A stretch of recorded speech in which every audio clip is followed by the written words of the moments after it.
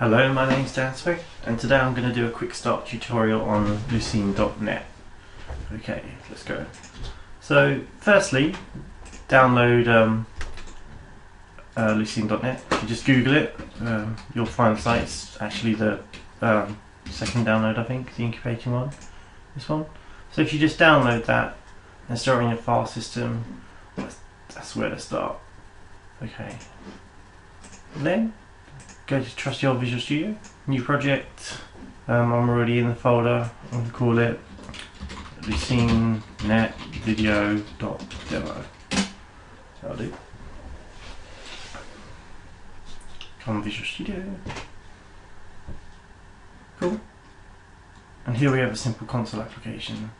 So the first thing we need to do is add a reference to Lucene.net library. So if we add a reference, come on.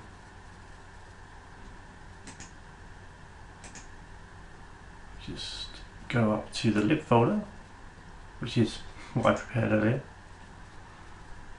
Come on, Microsoft, you can really make this better. Come on. So, lib Lucene.net library. Cool, and now we've got it referenced. So first things first, let's say console.writeline hello Lucene.net. We'll assume that's going to work. Okay, so the first thing we need to know about Lucene is how it stores things in its index, the index being the sort of the file that you end up searching. So I suppose you can think of an index somewhat like a database, where the database would have its MDF file in SQL, I suppose, and then you have sort of rows and columns. Lucene has the index, and then it has documents and fields.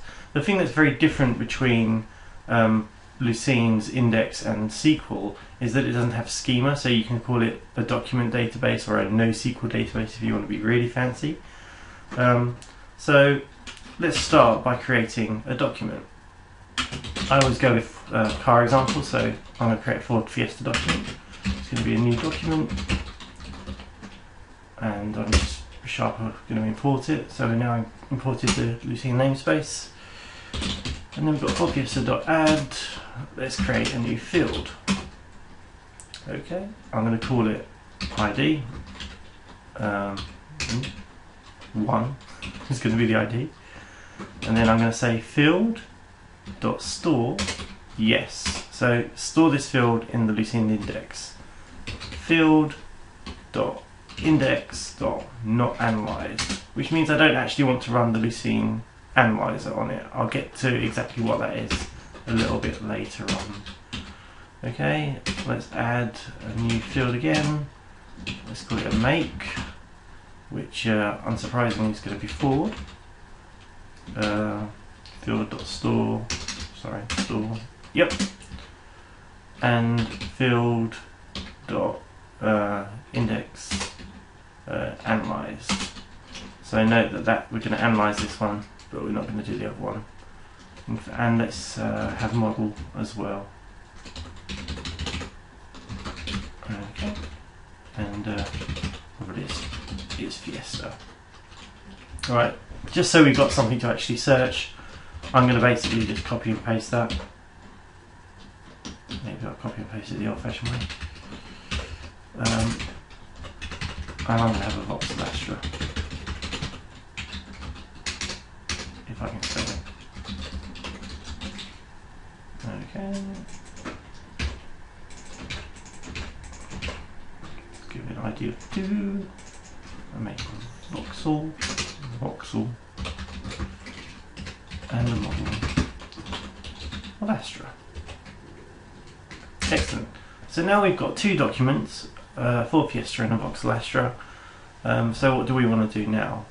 Right, so firstly we need to sort of be able to create the Lucene index, so we need to add the documents to the index.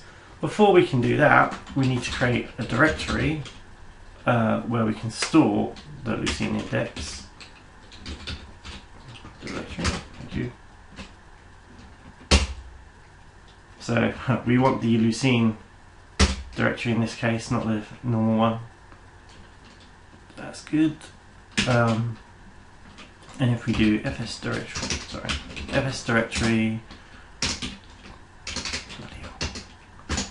dot open new directory info environment current path or current directory, and then down you Mac keyboard.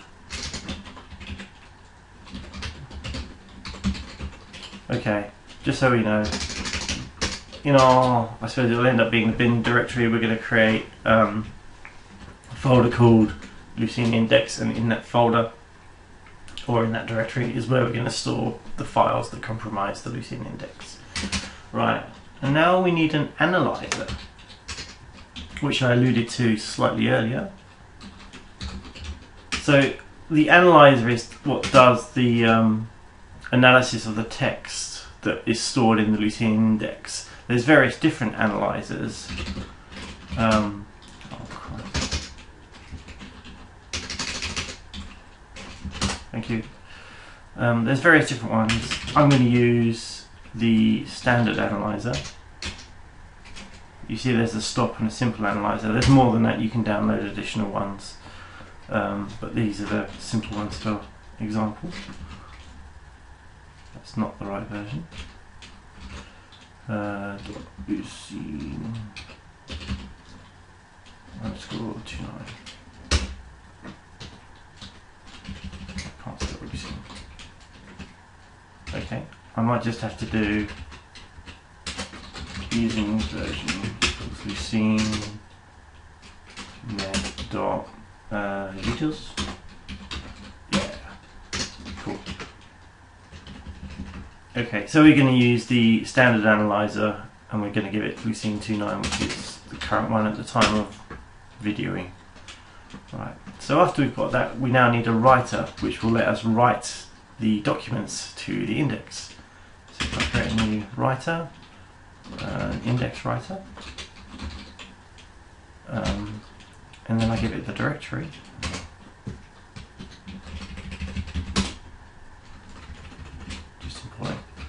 Give it the directory, the analyzer.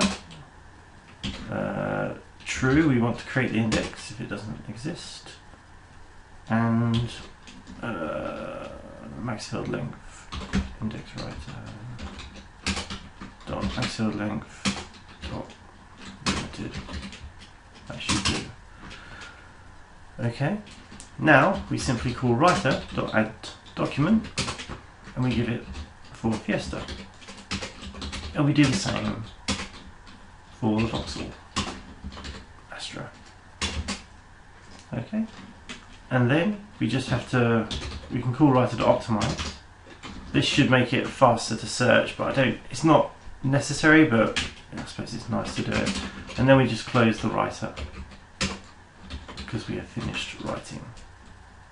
Okay, and at this point, if we run this, we will have created a Lucene.net index. We just haven't actually searched it yet. I'll run it just to make sure. Alright, I don't think you probably saw that, but trust me, it's created the folder and it's there. Okay, now let's, in fact, let's put console.readline just so it doesn't abort instantly. Okay. And now let's start searching our Lucene Index. So, unsurprisingly, to search the Lucene Index, we need a reader. We had a writer, now we need a reader. Index reader, good naming. Index reader dot open, and we basically want to give it the same location as in the directory that we had earlier. Open it in a read-only mode, no one's writing to it.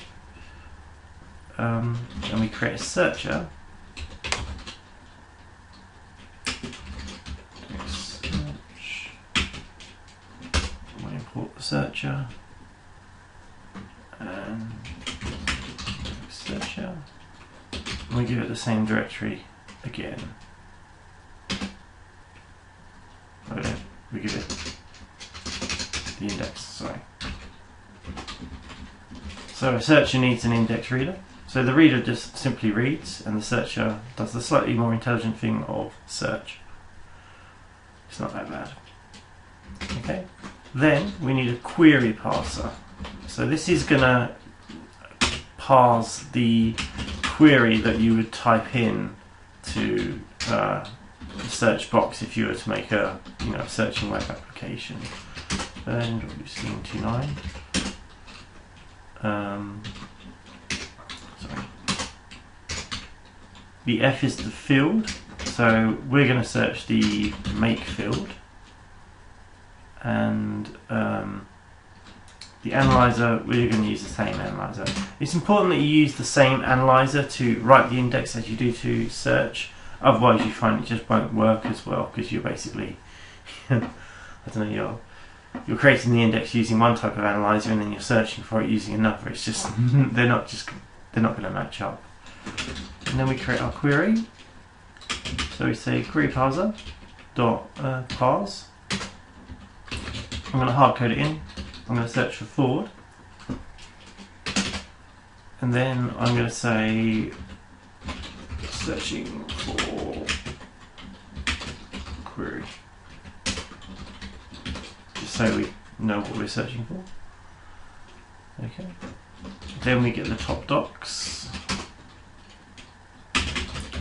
Result docs equals the index search dot search. This is actually essentially performing the actual search. We give it the query, always good for a search, and then you need to say how many documents you want back, basically. So I'm going to say the maximum number. I think whenever you start whenever you start doing this, I think it's a bit confusing. You think, well, I want all of them, why would I only want a few? It's done for performance, so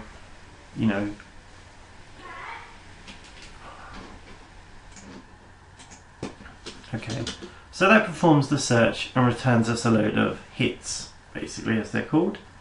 So if we say var hits equals result docs dot score docs, so they're in a scored order, and then all we have to do is a simple for each. I'm going to call it hit, and then I say var document from search equals index search dot doc hit dot doc. So it's an integer address that we're returning back, and we're just pulling it out of the searcher. And then we say document from search dot get make. So we're going to basically just write out what we found. Document from search dot get model.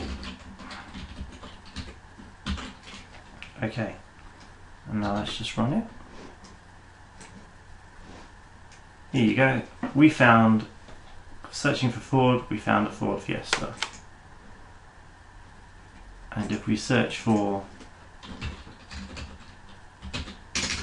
hopefully it's got it right, Vauxhall, we find our Vauxhall Astra. And that's really it. That's the simplest sort of intro I can give to Lucene.net. There's an awful lot more that can be done. Lucene is extremely powerful and it's open source, so you can really dig into it and see how it works. But yeah, if you want this sample code or the links to Lucene.net and the project I've used here, it'll all be on the accompanying blog posts. Thanks very much.